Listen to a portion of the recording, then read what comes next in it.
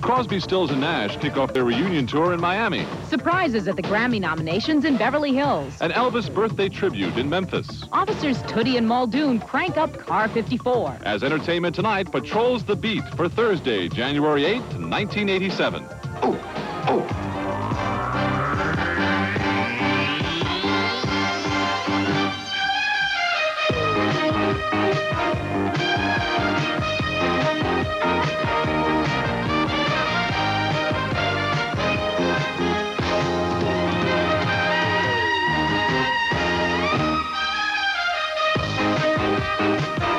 Hi, everybody. I'm John Tesh. And I'm Mary Hart.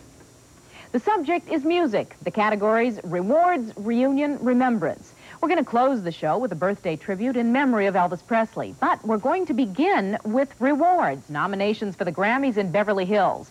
And the reunion, Crosby, Stills, and Nash kicking off their 10-city tour last night in Miami. Sing the song, don't be long, fill me to the mirror. Last night, the Miami audience was treated to some classic songs by the group whose sound became synonymous with the 70s. This all-acoustic tour will take Crosby, Stills, and Nash across the country through February. Rob Weller spoke to them about their latest comeback. What's the 1987 version of Crosby, Stills, and Nash like? Same as the 67 version. Fantastic. Good songs. Yeah. Done as best we can, with as much feeling as possible.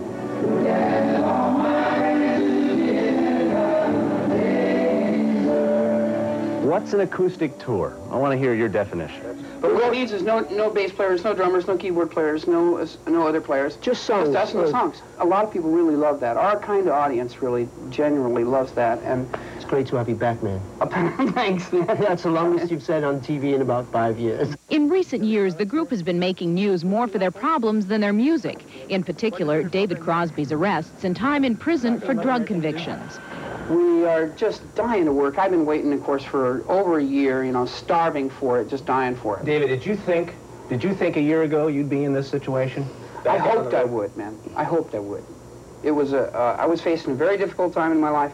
I'm so grateful I got through it. I cannot possibly explain it to you, but this is my reward. Almost cut my hair.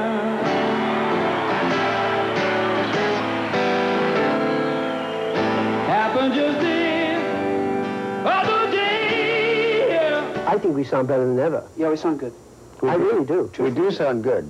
I just missed the band. Wow, what happened? I missed the band. You said something nice and I can't believe it. Unbelievable. Well, somebody has to tear up this love feast of yours. This aren't we wonderful little conversation here? God.